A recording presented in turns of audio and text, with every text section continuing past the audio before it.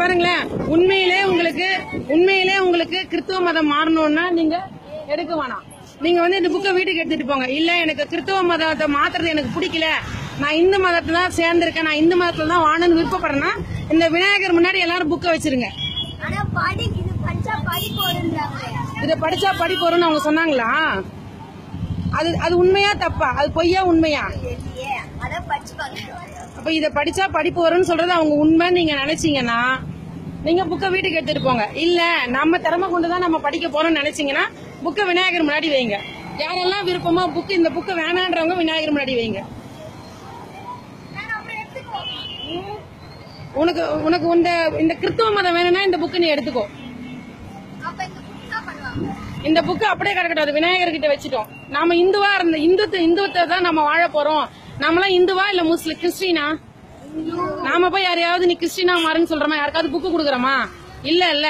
அப்ப அவனுங்க மட்டும் அதை செய்யறானுங்கல்ல, அது தப்பு தானே. அப்ப அதுக்கு நீங்க சொல்லுங்க. அவங்க தெரிஞ்சுக்கோங்கன்னா அப்ப என்ன பண்ணணும்? உங்க ஸ்கூலுக்கு உங்க ஸ்கூல்ல பர்மிஷன் வாங்கி கொடுக்கலாம்ல. ஆமா தானே, உங்க ஸ்கூல்ல பர்மிஷன் வாங்கி கொடுக்கலாம்ல. அப்ப இந்த மாதிரி ரோட்ல போற எல்லா பிள்ளைங்களும் கொடுக்கறது தப்பு தானே.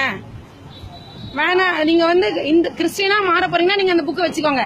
இல்ல நான் இந்துவா தான் வாழ போறேன்னா விநாயகர் முன்னாடி இந்த புக்கை வச்சிருங்க.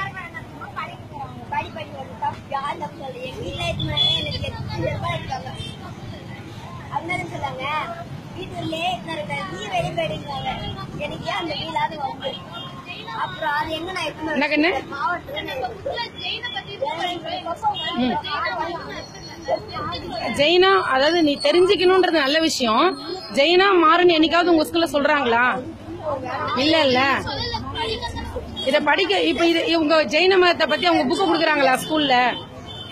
இல்ல. இப்ப இந்த மாதிரி புக்கு அவங்க கிஃப்டா ஏதாவது கொடுக்குறாங்களா? இல்ல. ஆமாவா இல்லையா? உங்களை மதமாற்றம்